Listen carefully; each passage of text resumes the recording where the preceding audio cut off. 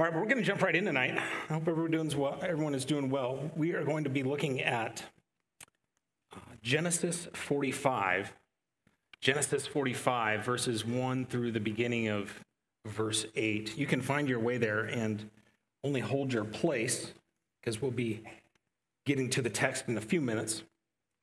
We'll be looking at the life of Joseph from the climax of the story that spans 12 chapters of the book of Genesis. You should be familiar with the story. You know how it begins. He was the object of favoritism in his father's household growing up. His brothers resented him for that. And so when he was 17 years old, they saw their chance. His father sent him down from where he was in Shechem to the north, down the slope to Dothan, where they were shepherding their flocks. And they saw him coming down the slope, and the text says they saw him from a distance. Said, let's kill him. That's how the story of Joseph begins. But God had bigger plans for Joseph. That was not his end. He was sent down to Egypt at the age of 17, and 13 years later, he is the prime minister of the most powerful country in the land. He's the second in command next to Pharaoh. You also know how the story ends. The story ends in chapter 50 when he tells his brothers, "You meant evil against me, but God meant it for good." Now, Joseph was 56 years old when he made that statement at the funeral of his father. But he found his footing much, much earlier than that. Joseph was grounded in God's providence. And that's the title for tonight, Grounded in God's Providence. It's what Joseph was. It's what you and I need to be, grounded in God's providence. Our outline is simple. And you can go ahead and put it up there. It's the shape of God's providence. It's the shape of God's providence. It comes in dual form. A sovereign circumstance and a divine purpose. And you see, what we did there was just define God's providence biblically. And so by dual form, I mean like the coin that, well, probably is now in a glass jar. We don't even use them anymore, but coins have two forms, and they go together. You never see a circumstance God is sovereign over without any purpose. Likewise, God never purposes something without superintending, overseeing a circumstance he's sovereign over. And so Joseph was grounded in God's providence. He had clarity on this. His life reflected a commitment to the Lord regardless of circumstance, and at least everything that Moses records of him is in the faithful column. How can we be like that? How can you find yourself aiming at the character that Joseph is known for? How can a man be so faithful? It almost seems unobtainable. A trust in God that transcends every circumstance. Even unbearable circumstances, unpredictable circumstances. We need to know something about the man before we look at Genesis 45. We need to know something about him before we see those sovereign circumstances and divine purposes coming together. So turn with me to Psalm 105. Psalm 105. This is the psalmist history of God's providence in the patriarchs in poetic form. Joseph makes an appearance in verses 17 through 22. So Psalm 105, if you found your way there, I want you to look at verses 18 through 19. And bear with me, we're going to look at the grammar and we're going to learn something about the life of Joseph from the psalmist that will better inform the circumstance that he finds himself in chapter 45, the climax of his life and a milestone in his family and in redemptive history.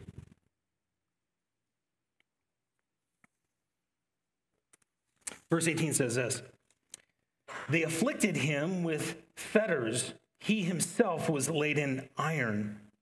19, until the time that his word, that's God's word, came to pass, the word of the Lord tested him.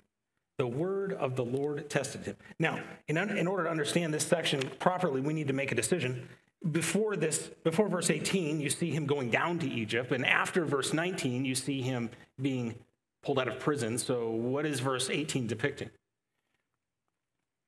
Well, the grammar actually solves that for us. This is a depiction of young Joseph being sold into slavery. Verse 18, where it says, they afflicted his feet with fetters. Feet and fetters are actually in the singular. He himself was laid in iron, in the irons. The idea here is an iron collar, and in fact, the ESV just gets that one right. His neck entered the iron. So this is a picture of Joseph in a chain gang. This is a picture of young Joseph at 17 after he was pulled out of the hole half naked and sent to a bunch of strangers down to Egypt to be sold as a slave.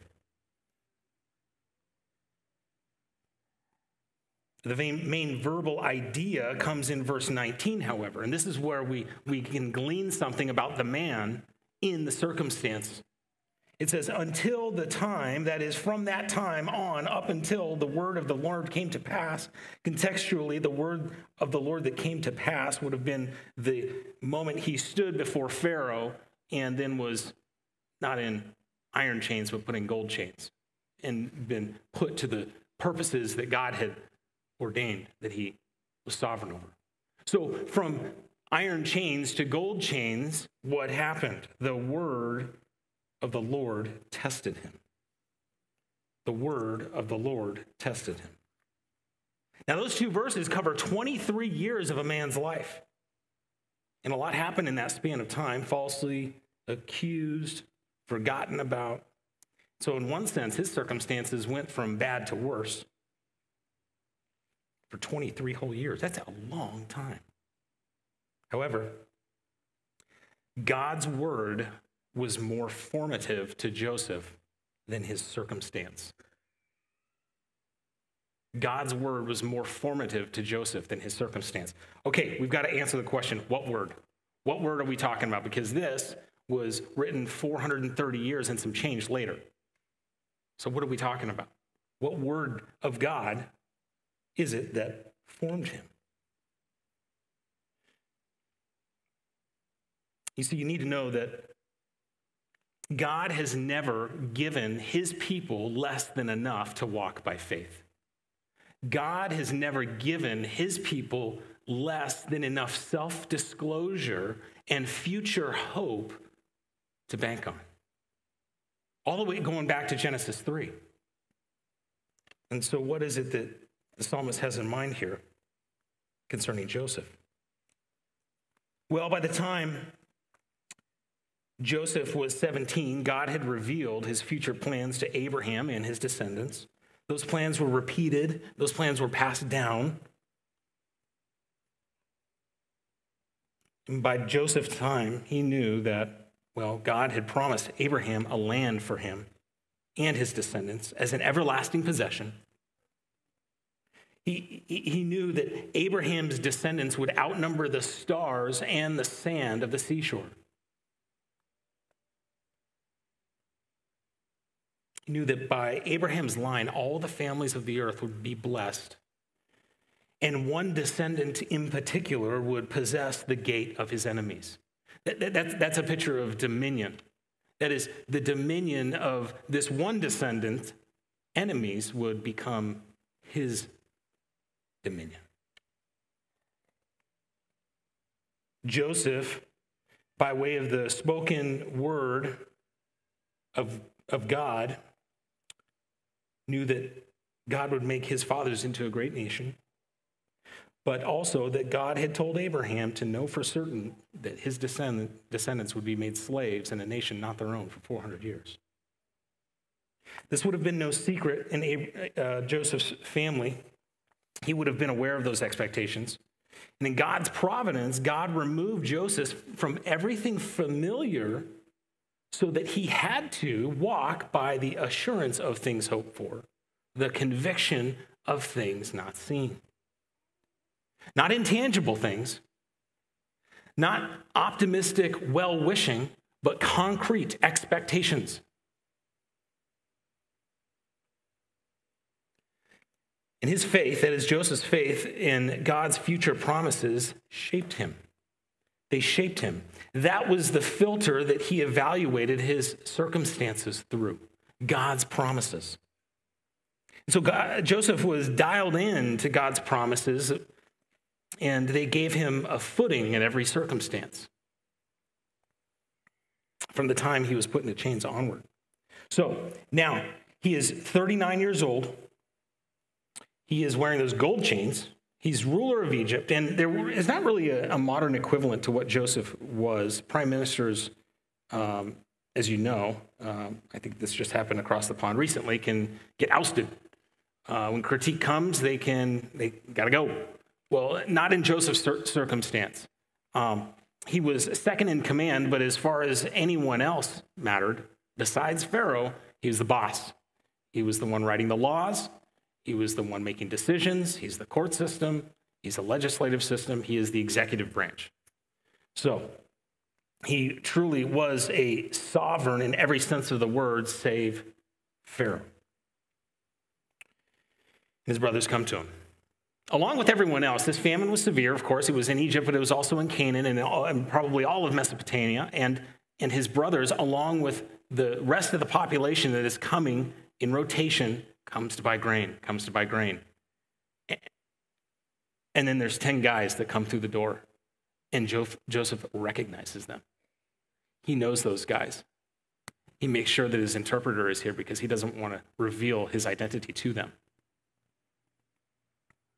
And so they stand before him totally indebted at this point to him. Their lives in his hands, and he does reveal himself in chapter 45.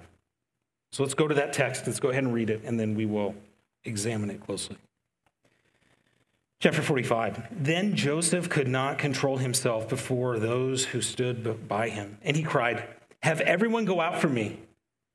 So there was no man with him when Joseph made himself known to his brothers.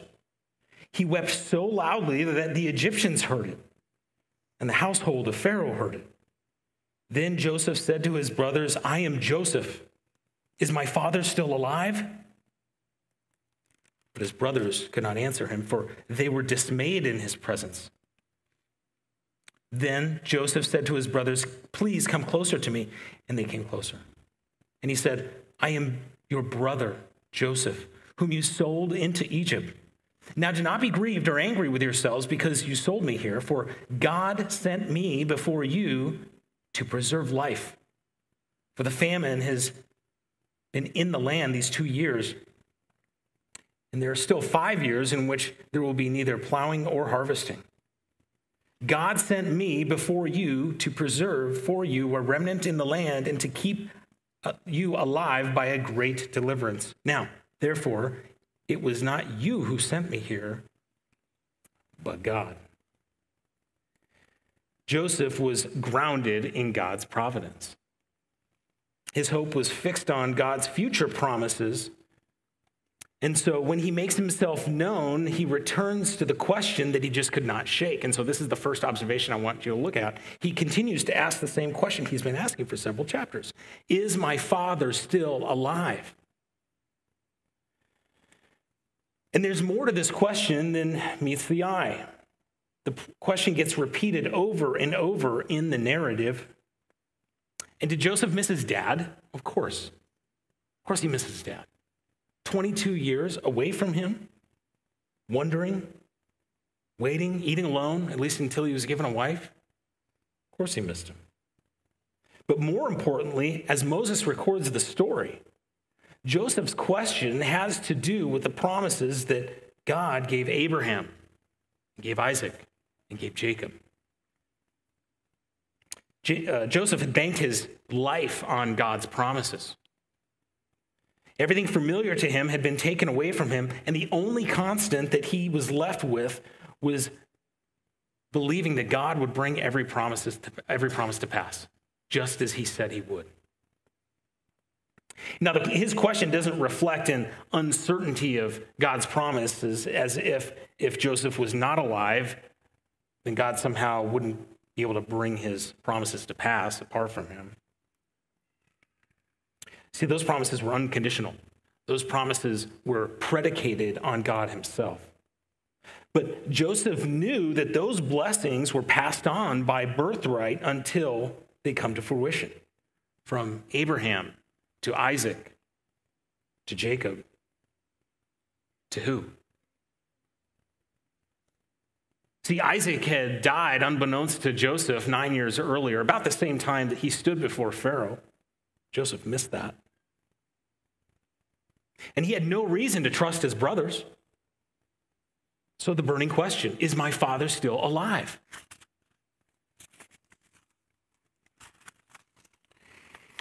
When Jacob had sent his brothers down to Egypt in the first place, he did so that they would live and not die. So they went back. They went down to Egypt. They went to go see Joseph buy grain. Joseph recognizes them coming down the corridor, or however they were situated administratively, and he recognizes them. And instead of selling grain to them immediately, just like he did with the rest of the people that came from Canaan, he set them aside, put them in jail, and decided what to do with them. He toyed with them and sent them back to Canaan minus Simeon. Held him hostage, left him in the dungeon, and said, you need to bring Benjamin down here. You say you have another brother? Let's see him. Are you honest men? Prove it. Send him down too. And so when his brothers, the 10 or the 9 rather, get back to Jacob, this is upsetting. Jacob is upset. See, he's fearful about the prospect of losing another son. So Reuben tries to convince him, saying, if I don't bring Benjamin back down, you can kill my 2 sons. And I can only imagine the stare from Jacob. This is not compelling. This adds insult to injury. Thank you, Reuben. So they ate everything they had. They went through all their food, went through all the grain. By my estimation, this is several weeks' time, not much longer than that. Staring at each other again, the way that the narrative begins. No food. What do we do?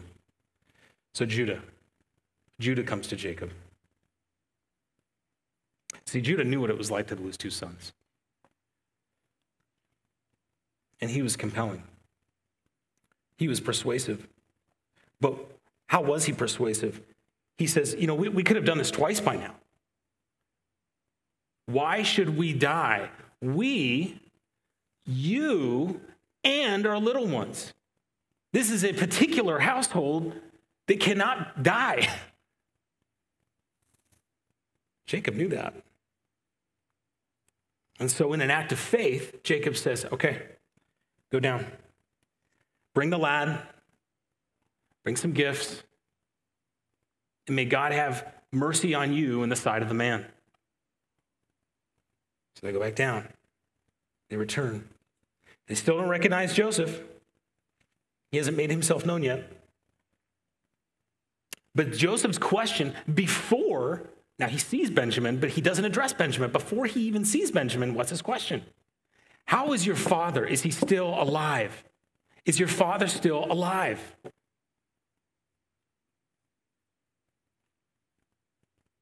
He continues to toy with them. And meanwhile, while he is toying with his brothers, God's providence is playing out with them as well. Why is Joseph toying with his brothers? Putting their money back in their sacks, sending them back, chasing them down, bringing them back, putting one in jail. Why is he doing this? It's the wrong question. Why is God purposing Joseph to do that? What were Joseph's purposes? Not important. What was God's purpose in Joseph's toying with his brothers back and forth? keeping one, sending the rest back, keeping them all in jail, sending one out. What was he doing that for? When they first get in trouble with with Joseph, Joseph can, of course, understand them because he speaks their language, same native tongue, their brother.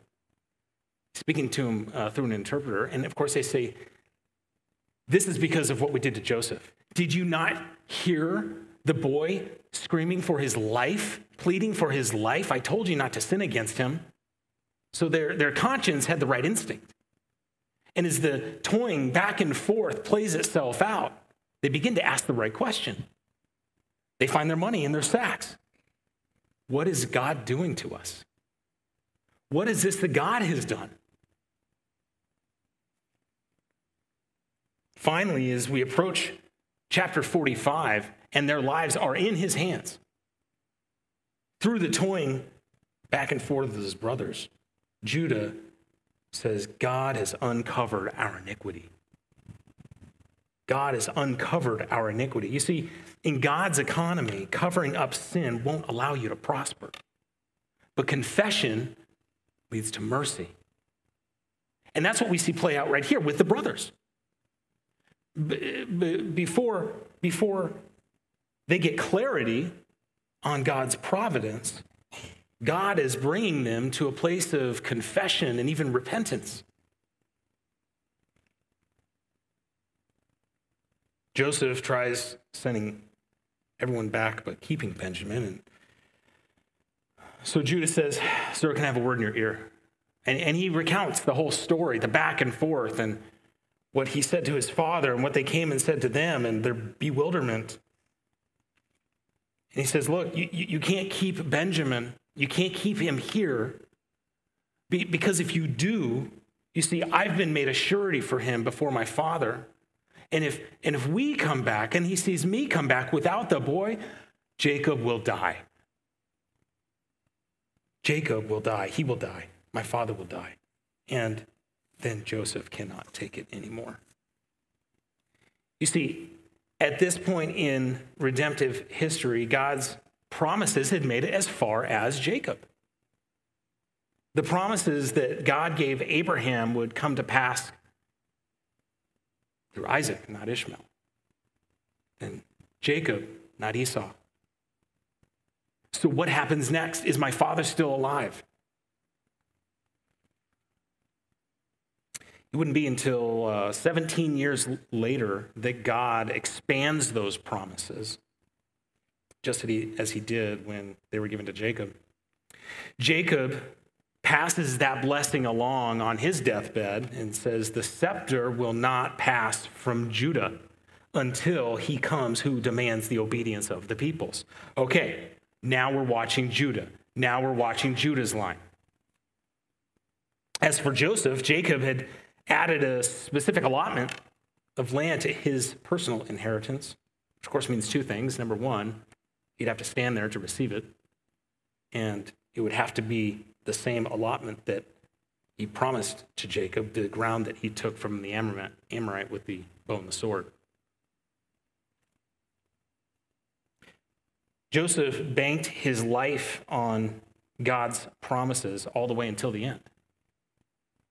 So much so that at the end, he, by faith, made mention of the Exodus and gave orders concerning his bones.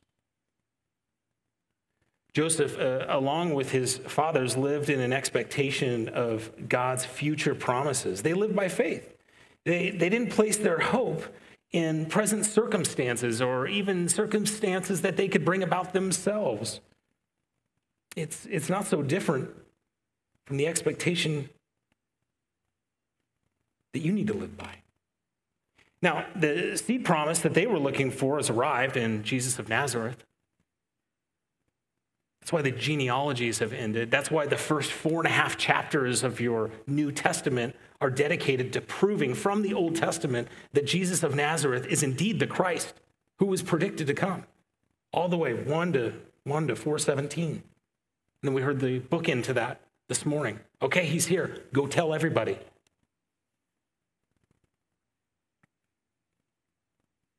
Fixing your hope on anything any time, person, event, circumstance before the return of Christ will disappoint you. See, the New Testament, the exhortation of the New Testament is to set your hope completely on the grace that will be brought to you at the revelation of Jesus Christ. Completely, all of it. All of your hope, all of your expectation. But besides, what will you do? What will you do even if you achieve all that you have in your mind, all that you set your mind to? What will you do if you achieve it all? What will you do if you carry out everything you look forward to? When the best of circumstances play out, then your health fails. Resources exhausted. Relationships expire. And it's time for you to breathe your last. What expectation will you have left? Don't arrive in that moment empty-handed, having exhausted every hope and expectation. Solid footing in God's word will temper your response to changing circumstances, unpredictable circumstances. When you wake up and then the end of your day, you never could have guessed you'd be where you were. Look at how Joseph deals with his brothers after revealing his identity to them. From a footing of faith, verses 3 and 4 of chapter 45. They were speechless. They were speechless, terrified and taken aback. The text says that they were dismayed at his presence. And you probably know this and have heard it, but the way that the Hebrew language expresses that spatial relationship is the proximity is communicated by before the face or before the eyes, in the presence of. And in some cases, at a minority of times when there's a scary circumstance, it's a separative idea, away from the face of. When Noah entered the ark, he entered away from the face of the waters. It's terrifying, right? Well, that's the case here.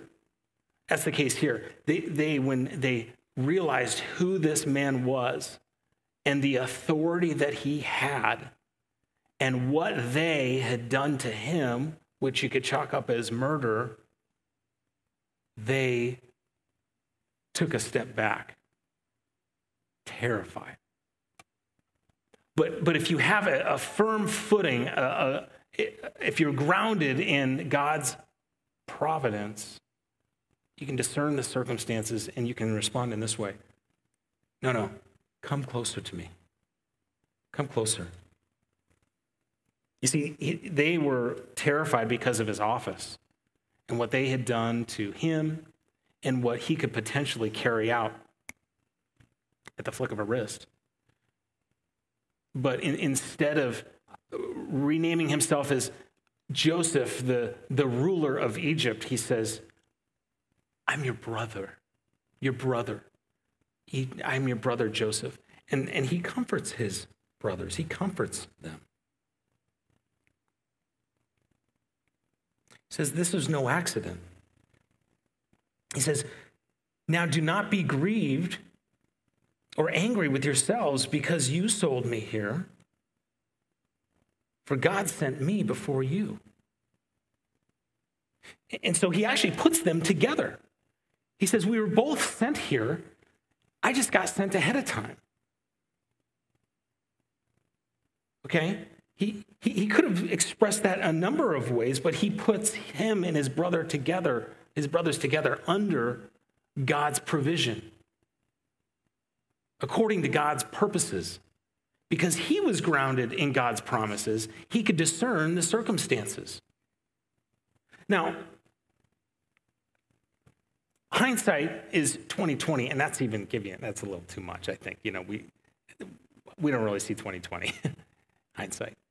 But that is where we can see God's work maybe a little bit more clearly than in the moment. We're all geniuses when we look back and say, God was in that. God was in it, and he was doing something because, gosh, if that didn't happen then we wouldn't be here now and we wouldn't be doing this. So he must have been working, had to be working. God was in that. But what about in the moment? Are you grounded in the moment when difficult situations come about? I was texting back and forth with Zach Han this week, and I was ministered to by our missionary who we sent out from here by his perspective on God's providence. He knew this was going to happen. Not sure what he has in store for us, but I'm convinced of his promises. I'm convinced of his sovereignty. That was an encouragement to me. That's right. Those pictures I saw were pretty scary, pretty deflating.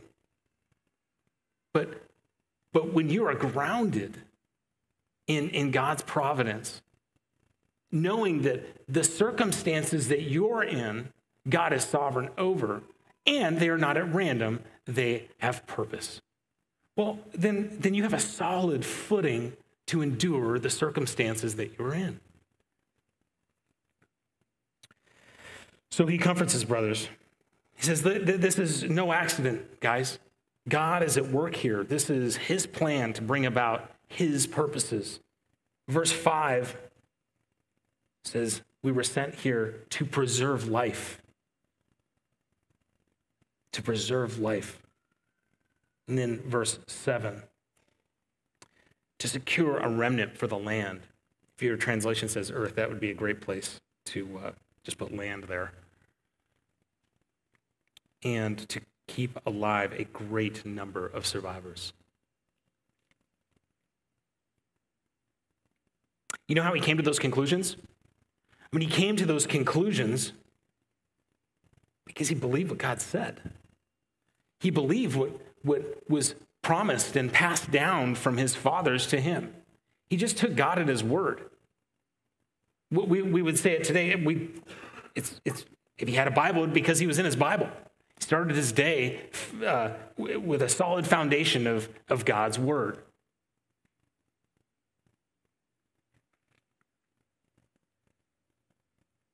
He believed what God said. Took him at his word. God's promises were an anchor for his soul all the way until the end. An anchor for his soul. So the question is, have you let God's word shape you? Have you let God's word shape you? Or do you see yourself more like the brothers?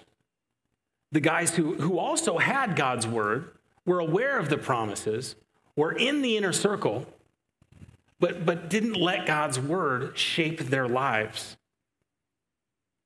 In one sense, Joseph was given a gift by being removed from favoritism and privilege and given nothing else to hope in but God's promises.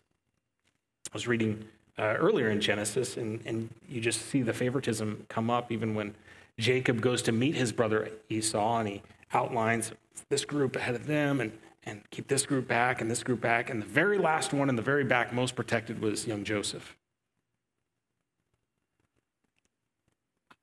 I can't tell you it shoulda, woulda, coulda, what would have happened if God did something different.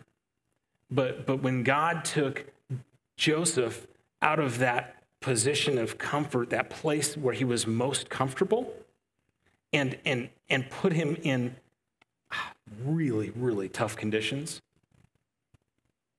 being thrown in a hole, begging for his life, half naked. His brothers had to take the cloak, sold to a bunch of strangers. Where did he go? What did he do? In the hardest moment, certainly, of his life, what did he hope in? He hoped in the promises of God. And so what do you hope in? Has God's word shaped you? Where's the footing for your life? We're a desert people, but maybe if we were a seafaring people, I'd ask, where is your mooring? Where do you hook up to? So that you remain in one place, ballast full, steady. so that the waves of life that are going to come, you cannot control those. Those aren't the things you're trying to control, like we heard this morning. Those are the things that we wish and we would love to rearrange and dial in and calibrate and get just right. It's just that we can't do that. That's just not, God doesn't allow his people to control their lives more than he controls them. And it's good. We're the slaves of a king. So where's your mooring? Do you have one? Or are the waves of life getting the best of you? So let God's word do its work in you. Let God's word do its work in you. Let it shape you more than your circumstances. More than the circumstances that you find yourself in, because you can't shape those. You have no control over those. Those will surprise you. God brings about those circumstances for your good and for his purposes. But you need to be anchored to God's word in order to be grounded in his providence. And so what you need to know, what you need to remember tonight, is just simple. It's a definition of God's providence. It's a sovereign circumstance. It's a divine purpose. And if you have your footing solid in the knowledge of those things, you'll have a ballast. You'll have a ballast for life. Would you pray with me? Father in heaven, thank you so much for this evening.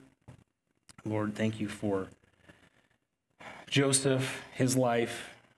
Thank you for what we can glean from your providence, your provision, your circumstances, and even the preservation of the promises that began in the first pages of Scripture that we've seen come to pass all the way through the Bible, and surely they will come to pass in the future, Lord. We love you. It's in Christ's name that we pray. Amen.